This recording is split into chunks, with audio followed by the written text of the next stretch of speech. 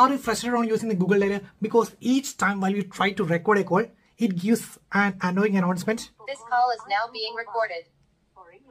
Call recording has now ended. And users, here is happy news for you. Just open up your dialer. So I'm dialing *#** 556688 #*#. Now you are getting an announcement like enable alternate phone and contacts. That means this is a Vivo dialer. So I'm just enabling this. Now it would be asking replace the Google dialer by the Vivo dialer. I'm dialing OK. So it asks to currently set it now. So I'm just setting now. And the second one is the Vivo dialer. So I am enabling that. You can see the Vivo dialer is enabled. And now I am just again trying to record.